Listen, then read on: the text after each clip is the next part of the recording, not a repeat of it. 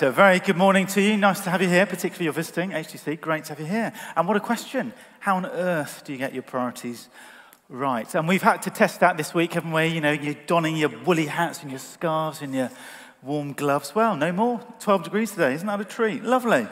But all sorts of priorities we've got, whether that's keeping warm, whether that's the kids' education, whether it's that applying for that job or just holding down a job, whether that's that family issue to resolve, all sorts of priorities on our desk that need to be rearranged and put in some sort of order. And I guess for some of us it'll be health, top of the list. So in fact, those are the words of advice from one CEO. This is Stephen Bartlett. You might have seen on Dragon's Den. It was Gary Neville this week with him, but CEO, podcast guy, Stephen Bartlett says this. He says, my health is my first foundation. My health must be my first priority, every day, forever. By embracing this reality, my life is extended so that I can enjoy all my other priorities, my dog, my partner, my family, even more. I love the order there. The dog, gosh, it must be a lovely dog, golden retriever or something, I don't know. But all sorts of things. But you might resonate with that health is an issue for you, physical or mental. It has just been Blue Monday, just gone, and all sorts of battles we might face on our health. But on the podium of priorities, there'll be other things competing for 1, 2, and 3. But of course, as ever, in his word, God takes us deeper. He gets below the podium to see what the foundations are to our hearts.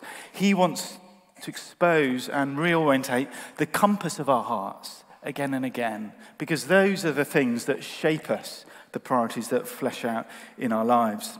And actually, we could go to the Bible, in all sorts of places in the Bible, to ask that question, where do I go to sort out my priorities? Wonder where you'd go. Well, as I've been mulling on it the last week or two, I've been thinking, why don't we go to the 10 Commandments? They're there, a bit left field, but they're literally left here. Most churches have them at the back. The 10 Commandments, those priorities, 10 priorities the Lord gave to his people through Moses at Mount Sinai, perhaps 1500 BC. And actually, we'll have our reading of them in just a moment from Rachel. But what's interesting about those commandments is that they were typical of that period in the ancient Near East. If you go to the British Library, you can go and find sort of concrete blocks with engravings of similar treaties, where a dominant sort of king would take under his wing a lesser clan, and he would set out his credentials and set out the terms of the treaty, and in response they would show their allegiance to him. They'd be loyal to him in protection, blessings and benefits would come from coming under him and his rule. Well, so too here, actually, in Exodus 19 and 20, we have the Lord setting out his credentials. He says in 19, you know what? You're in Egypt. In fact, I know I've rescued you from Egypt. And you are now my treasured possession. I'm going to love you and keep you. I'm going to carry you on eagle's wings, he says in Exodus 19. Not because they've been very good boys and girls. No, because he loves them. And it's in response to that love, that grace, that the commandments come. That's always the dynamic in the Christian life. The grace of the Lord, only then comes our response of grateful, loving obedience. And it is love that is the response he calls from us, like a husband and a wife exchanging vows of love to each other. And it's in fact how Jesus summed up the law. In Matthew 22, perhaps you might remember these are the words Jesus says, summing up. Love the Lord your God with all your heart and with all your soul and with all your mind. This is the first and the greatest commandment. And the second is like it. Love your neighbor as yourself. All the law and the prophets hang on these 2 commandments. Love is the heartbeat behind all these priorities that we're looking at this morning. Love, that desire to do good for the good of the other. Not what you get out of it, but for their good. So as we have them read now from Rachel, would you hear them? Not as a list of rules to obey, first and foremost, but actually a rule of life, no, a rule of love from the ruler of love. So let's listen to them. So Rachel, do you want to come up? And if you turn to Exodus 20, you'll find these great priorities. And as you have them read to us, imagine too what that would look like, the flourishing that would look like in your workplace, at your home, if we lived by these commands, priorities. Thanks, Rachel. And God spoke all of these words.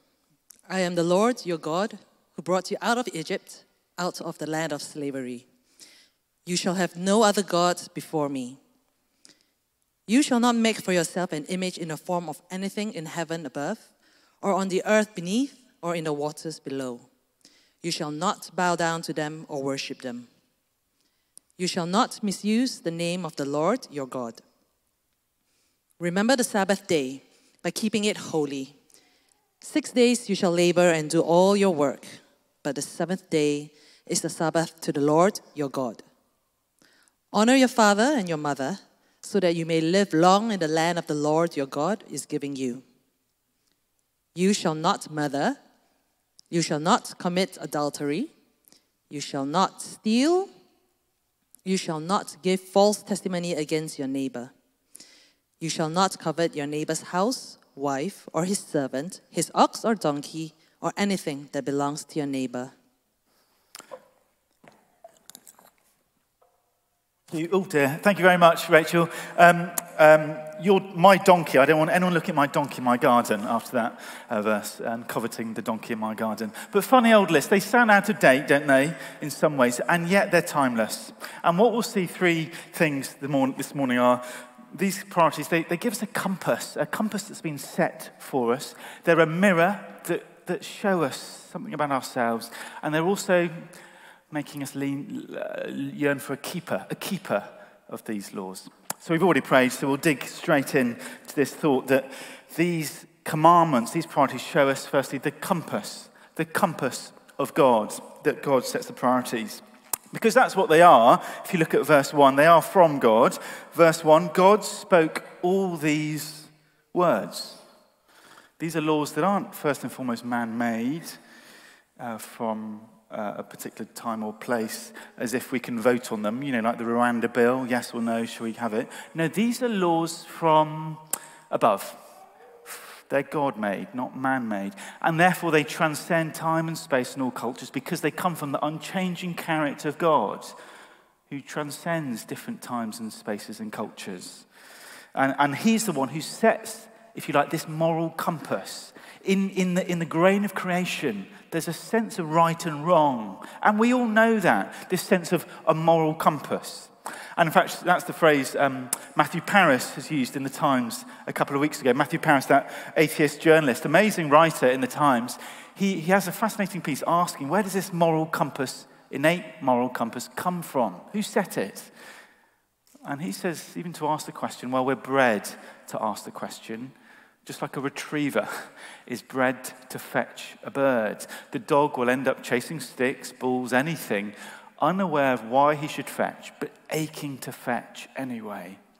We humans cannot help seeking a supreme being, an ultimate master.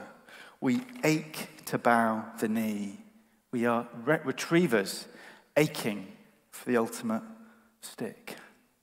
Gosh, the depths of Mr. Paris in his writing, aching to bow the knee. All of us, he says. And what's intriguing as you read that article, as he goes on, his answer to where this sense of a moral compass comes from is the supreme being of natural selection. He ends up saying it's evolution that's given us this inner sense of right and wrong priorities. Fascinating argument if you follow it. Interesting responses to it. But the commandments, the priorities here in the Bible as a whole show us actually it's not biology that explains that moral compass. No, it's theology. It's the one who sets the moral compass as an expression of his own perfect character of love. That's where it comes from, this innate sense of right and wrong. Because you and I, whether we're a Christian or not, we have been made in God's image. And that compass is there within us. You can't get around it. You can't get under it. It's there in all of us. However much we might ignore it or suppress it or try and change the compass points. And we know what it's like, don't we, to have an innate moral compass. Think of some of your kids or grandkids. When you're in the Sainsbury's and there's a nice chocolate bar that you said no to, and they look behind and they put it in their bag. Excuse me. They look behind, they try and cover it up with a cough, they do all that sort of thing. And they do that not just because you train them that's wrong, but because they know in their bones that that is wrong. Because God himself is the generous giver, and he said do not steal. That's wired into us. Or think of the heartbreak this week, the scandal of the post office, where we've seen lie after lie. And the reason that grates against us so much is because God is a God of ultimate truth who loves what is right and fair and true. And that is why he said, do not lie. Or perhaps closer to home, think of that heartbreak and agony in family life or in marriage life when there's betrayal or adrift. Well, that hurts so much because God is a God of utter, loyal, faithful, passionate love for his bride, his church, his people. And that is why he said, do not commit adultery. This moral compass, it's so beautifully set because the one who set it is beautiful. This Lord of love. This isn't an onus. This isn't restrictive, as David Bennett will show us in a couple of weeks. This is for our flourishing. Me at home, at work, with family, with friends at work, in London. These are great priorities if we set them like this. And they show us, they point us to the character of our true north, God himself, Father, Son, and Spirit. And so can I say, firstly then, on this compass point, there might well be some of us here who are just looking into the Christian faith, and it's really good to have you. Thank you so much for coming. It might be you can relate to what Matthew Paris says about that ache, and you run after stick, it's fetch and fetch and fetch, and yet you get it, and yet you still find the aches there. We can't have the ache satisfied. Well, it's into that ache that God, Father, Son, and Spirit speaks. It might be you want to come to Alpha as we start it again on Tuesday morning, Tuesday evening, to see how the Christian faith speaks into that ache, how it begins in this life to satisfy that ache.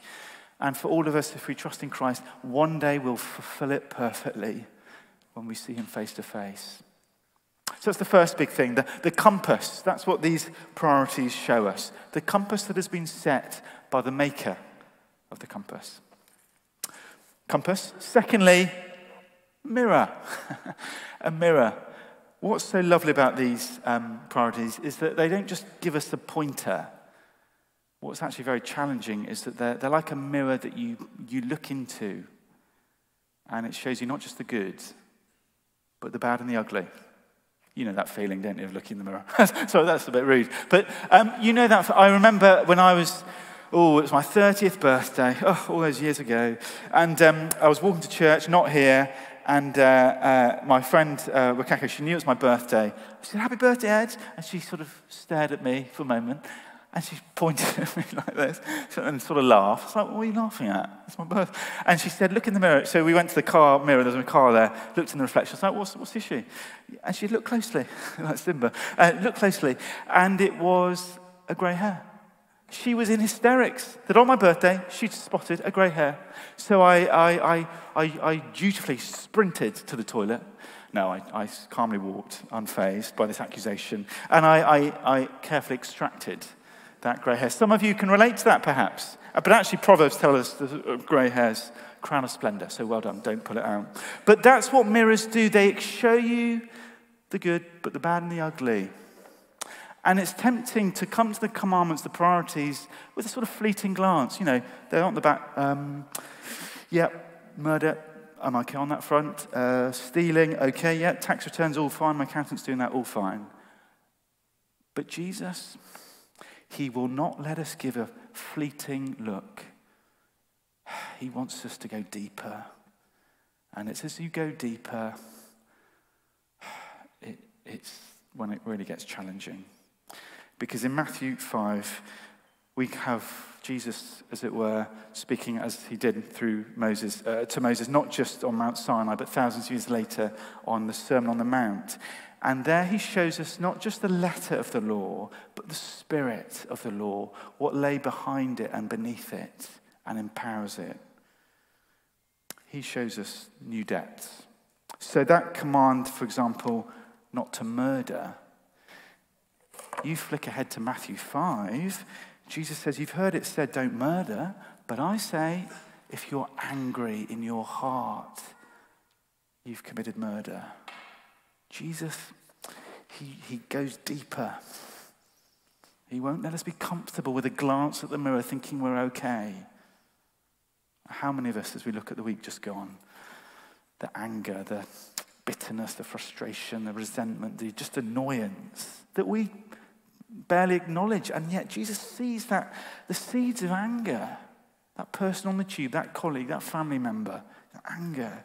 And Jesus says, whether you express it in cold indifference or a hot temper or just passive aggressive, I see that anger, and that is a break of my priority, that you don't murder. Or that commandment not to commit adultery. We think, many of us, okay, fine, yep, fine. But Jesus again, Matthew 5, he says, if you look at someone with lust, in your heart you've committed adultery. Gosh, that's another hurdle we fall before again and again. And Jesus takes us then from the letter to the spirit of the law. And that is a work of his love, that he shows us what's in the mirror. Not that we might wallow in it, but that we might deal with it, take out the grey hair in a way that only he can. Because that is, of course, what the first commandment is all about. You shall have no other gods before me. That's the issue of the heart, because we've all got loves in our heart. All sorts of things, the passions and priorities in our heart are all mixed up. It was Augustine who said our heart's loves are disordered. That's what it is to be human, and we all know that to some degree. See, that commandment not to have any other gods, well, if that's number one in place, number one on the podium, loving God, if that's to be the priority, when everything else should fall into place. But the problem is there's other things competing on the podium. In my heart and in your heart, every day. That is normal. And so, look how we see that unfold in Exodus. Just a couple of pages later, these dear people of the Lord, they've heard, don't have another God before me. And yet, what do? They get all their gold, they melt it down, and you know what? They're going to make it into a golden cow, and they bow down before it and worship. So Matthew Paris was right, is right. We are all aching to bow the knee to something or to someone without fail. And I guess it won't be a golden cow for us, but it will be something golden in our hearts that glistens. But all that glistens is not gold, as Shakespeare said. I think of a time in my old law office, my current office, sorry, where I sent an email. Always a dangerous thing to do. But in this email was a lie. I lied about something to a colleague. And it wasn't massive, it wasn't criminal. Don't phone the police, please. But it was a lie, and I knew it wasn't true, but I said it. So that was the sin. So that was a breach of Commandment 8. But that was because at my heart I was breaching Commandment number 1, don't have another God before me. Because in that moment where I'm tapping away and press send, at that moment, my God was my status. I wanted to be well thought of by my colleagues, to look like I know what I was doing. That was what's driving me. That was my first love at the moment. And so long before I committed breach of Commandment 8, I'd breached Commandment 1 in my heart. There's always something on the pedestal, podium number 1, that we put that drives these other things. There's no point just dealing with the individual sin. We need to go deeper to the love that's driving that. That's what Augustine's getting at, these disordered loves. And there will be all sorts of things for you and me, all of us this morning, competing on that podium place. Be all sorts of things. It could be that relationship you just need to sort out and fix, and yet you just can't let go of it, whatever it is. It could be that money and the savings and the security that provides to your soul. It could be the job promotion and just the glitzy lights of what will come from that grabs our hearts. It could be, actually, just the desire to be useful. That struck me this week. I was reading a letter by John Newton, the 18th century pastor, and he said in retirement, he says, looking back, the idol of usefulness was the last idol to fall in his heart. You know, that sense in which I want to be productive and useful and make a difference and make an impact on the world. You know, good stuff. And yet, Newton realized, even in his Christian service and ministry, he was putting busyness for the Lord ahead of intimacy with the Lord. Gosh, that was convicting. There'll be something for all of us on the podium. And so that's why we're shown the mirror of the law. The mirror is meant to lead us, not to wallow, sort of, or smashing the mirror in anger or chucking away the compass. No, the mirror is there to lead us to the mercy of the Lord. In fact, that's always been the teaching of the Church of England. In the old Book of Common Prayer, we confess, we say we've followed too much the desires and devices of our own hearts. And then in the communion service, after each commandment is read, every 8 o'clock Sunday service in there, after each commandment is read, we say these words: Lord, have mercy on us and write these laws upon our hearts. This is a look in the mirror, but to drive us to the mercy that we need. I wonder, let's take a moment just to pause before we move on. What may the Spirit be just putting his loving finger on in your heart, in your life, that actually that is the thing that's been giving you a security, an identity, a satisfaction, rather than the Lord who made you. Just take a moment. And then in a second, we'll say these together, these words.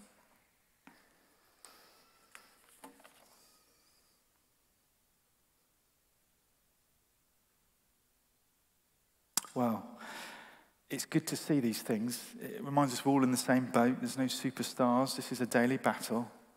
So why don't we say these words together? Lord, have mercy upon us and write all these laws upon our hearts. Amen. It's got a full stop at the end, but really it should be a comma or a semicolon, because if we stopped there, it'd be quite a depressing morning, wouldn't it? You wouldn't skip out of church, you'd sulk out of church, I suspect, because we've seen the compass, we've seen the mirror, but we need to see the keeper of the law, of these priorities, the one who alone can reset our priorities. And that's what he does. That's our third and final point, the law keeper. Because you see, the answer, if we see ourselves rightly in the mirror, the answer is not, okay, right, Ed, HTC, let's do this. Come on. Let's put God number one. Everything else can be in the right place. You do this. Come on. Let's put him first. Some of us might be feeling like that. That's our knee-jerk reaction. Okay, there's a problem. I'm going to fix it. Put him first. But that's not going to work. I can't change my heart by telling my heart to put God first. That's just religion. That's legalism. I need a power from outside, and so do you, and that is just what we're given. It's so easy in the Christian life, isn't it, to have that sense of resolve. Right, okay, like a game of snakes and ladders, right, here's my ladder. Treat these commandments like a bit of a ladder. I'm going to put my ladder against the right wall. Yeah, no, I got it on the wrong wall, but now I'm going to put it on the right wall. You put it up against, and you climb. Yeah, I'm going to smash it and get to the 100 square at the top of the snakes and ladders board. Yeah, I'm going to do this. But that doesn't work. It's no good living like that. We can't, not from the heart. So I was talking to someone this week, and she was saying with such honesty, she was saying, in my heart, I feel like there's a scorecard before God, and every day I'm getting a mark out of 10. And on a good day, when I feel I've done a good day, I'm at 8, 9, maybe 9.5.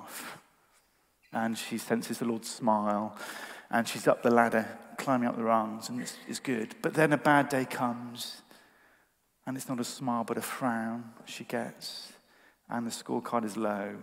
And so she comes not up the ladder, but down the snake to the bottom.